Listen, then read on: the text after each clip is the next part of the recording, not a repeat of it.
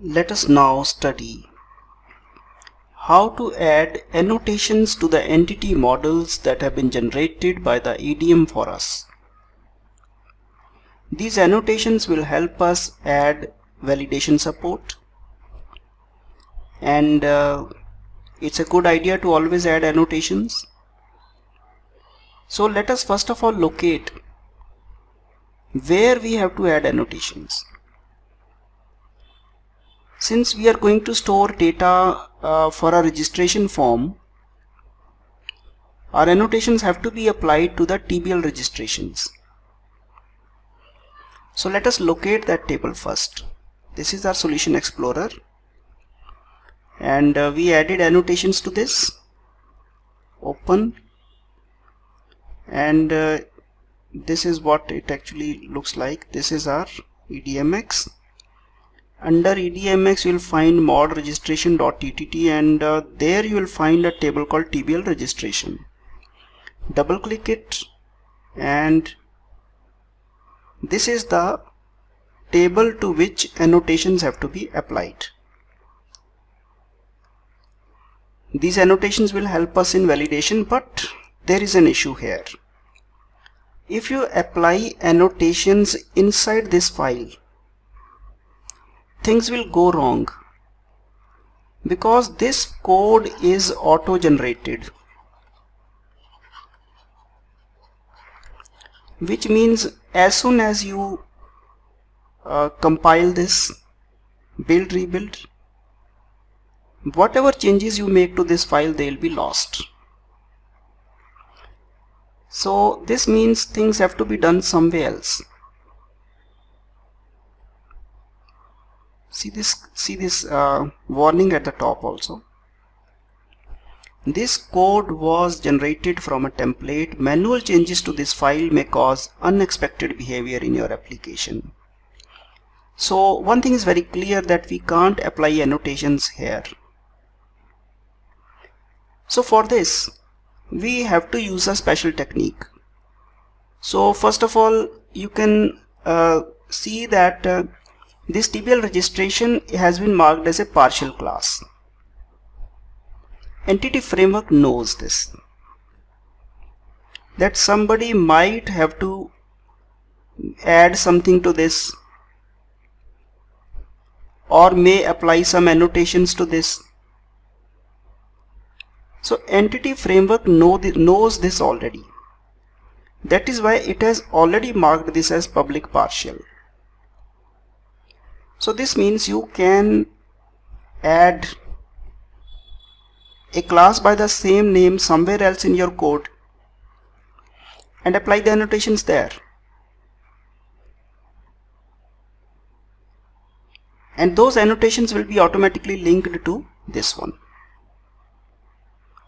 But there is a lot of caution that needs to be taken here. First of all, whatever annotations you add and whatever partial class you add, your matching partial class should be in the same namespace. If it is not in the same namespace, then linking won't occur.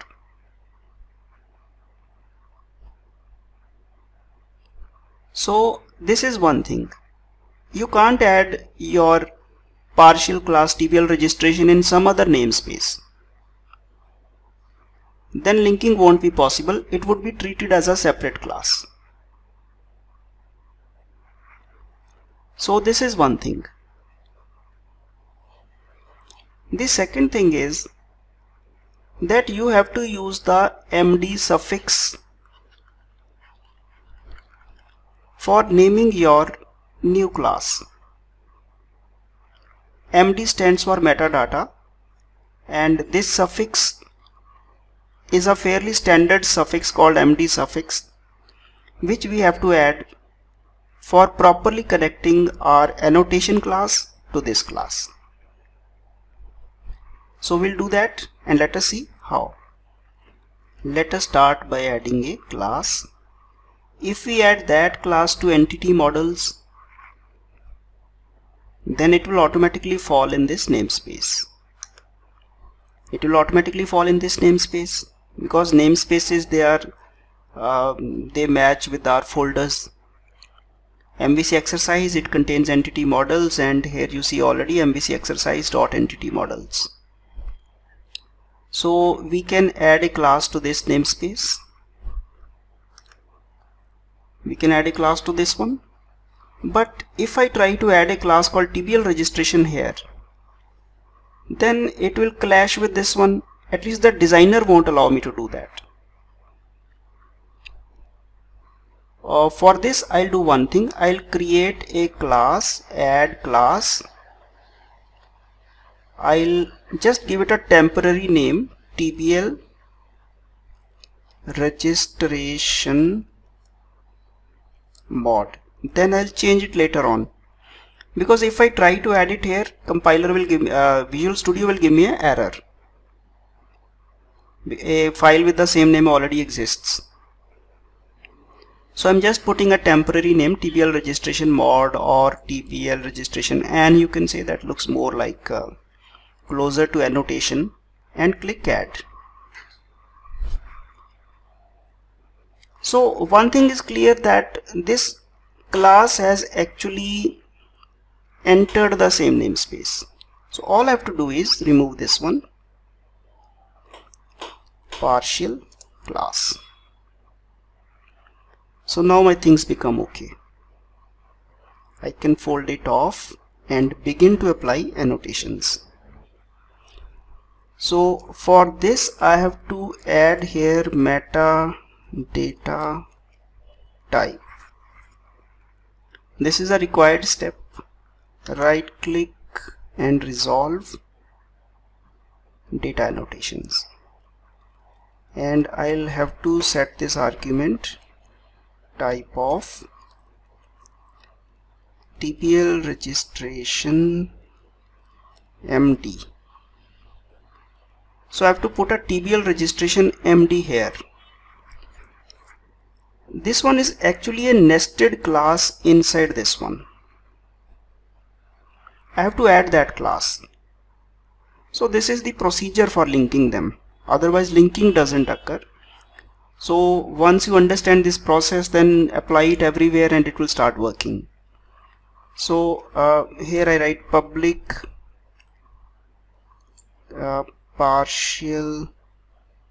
public class TBL registration MD. This is my TBL registration MD. It has to be a nested class inside this public partial class TBL registration. Now I have to add properties to it so that annotations are possible. What I'll do is I'll come back to my EDM class that's already generated for me. Just make a smart copy. Come here and paste it. Now my only job is to set annotations.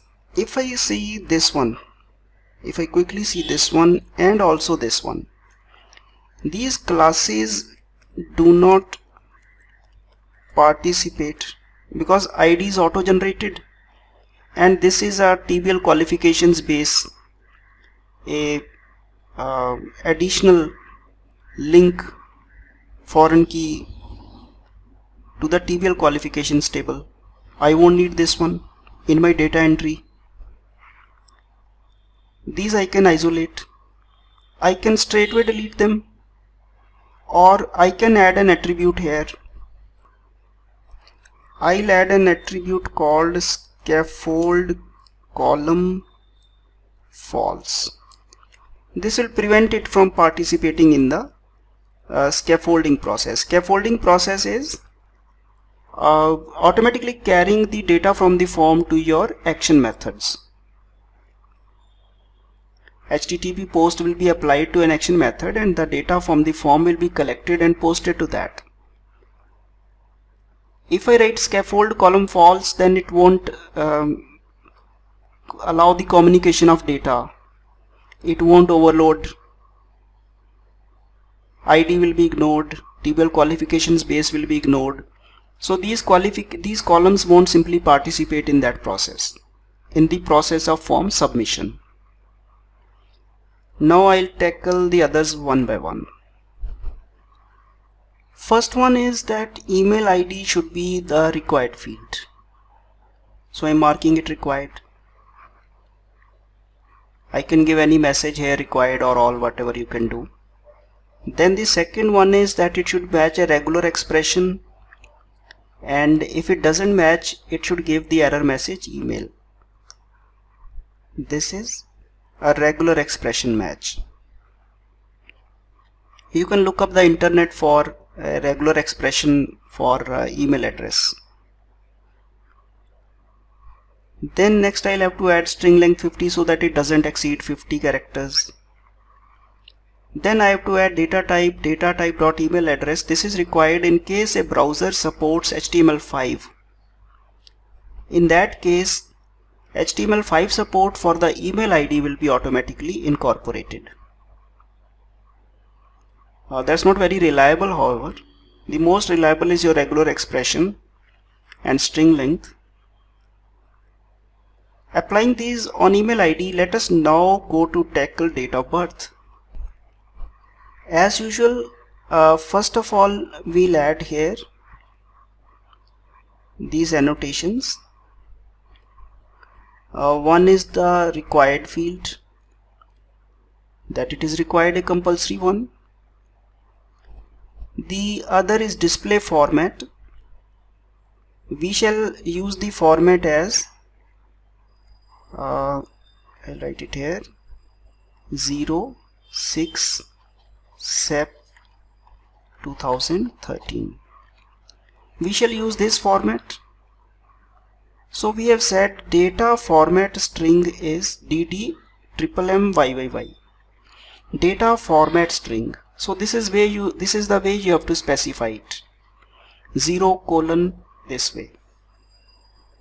Then we are saying apply format in edit mode, so that in case it is in edit mode, even in that mode, this is the format that is treated as the input format.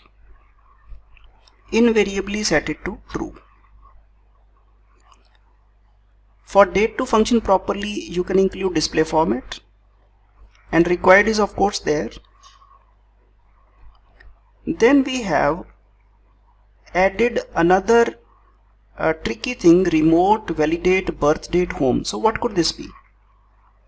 Actually, we always want date of birth to stay within certain limits. Date of birth can't exceed let us say 20 years from now, or can't exceed 5 years from now. So those sorts of validations are better handled at the server side.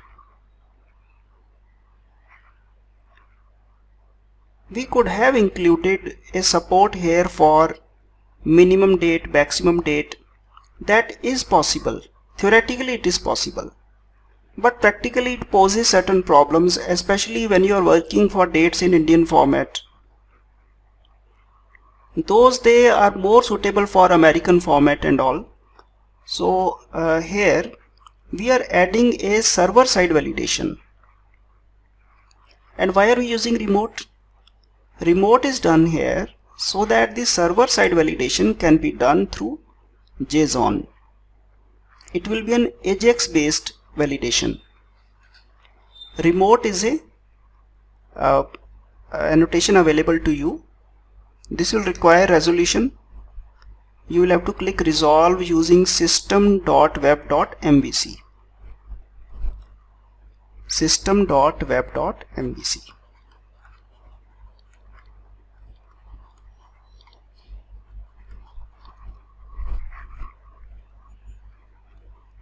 Remote will call this function inside this controller. Later on we'll remember to add these two there, and then you can better understand. This we have added deliberately also, so that you can understand if something has to be done through JSON quickly, then this will be as good as client-side validation. I want to explain it better. You must have sometimes seen websites where you are entering a user ID and you will find available, whether it is available or not. A message starts appearing on the right side. Type something else, it is not available. What is actually happening is a remote call, AJAX based call to the server, where it is checking whether this email ID is available or not. Page is not posted. It is occurring almost in the background, we can say, through AJAX plus JSON. So that is what we have added here. In case the user types a date that is not good, then we can immediately return him, please retry, type something else. So this is the validations that we apply on date of birth. Now let us talk about validations to be applied on qualification. First of all, you should see how qualification will be presented. Qualification will be presented as a drop-down list. It will contain items like B.Tech. These will be drawn from the database, M.Tech. But generally in websites we always see that is default, like select appears at the top. If we want to show that, then we must associate an empty value with this one. The value with B.Tech would be capital B, as we have stored those codes in the database. For M.Tech the value would be MChar, MB. We can put an empty value for select. So if the user doesn't make any selection, but this one appears as select, then this will be treated as an empty entry. So without writing a lot of code, we can just write one line that qualification is a required field. Basically it will check whether the value associated with the selection is empty or not. If it is empty, it will say it's required. So type here required. Nationality will be coming from a pair of radio buttons, Indian and non-Indian or others, whatever it is. So the radio button is always selected. Either this will be selected or this one will be selected. So in this case we need not apply any validation to nationality. With this, our validation is annotations are very much in place, and I'll just show you the code once again so that you can have a look at it. We added a class TBL registration. This class is a partial class to the one that is already generated by the designer. Inside it we added a public class called TBL registration MD. MD is a suffix which we'll add for metadata. This is basically a trick, nothing else. Then you're writing metadata type of this one. Now don't forget to add this MD here. If you don't add this MD here, then none of your validations will work. Be careful about this one. And of course this one, the case has to match. That will be checked by the compiler also. We added data type, string length, regular expression required for the email, and then we added required and remote and display format for the date of birth, and required for qualification, and scaffold false for the other two columns. So we'll close this with this now, and in the next lecture we'll proceed on the further parts of this exercise. Thanks.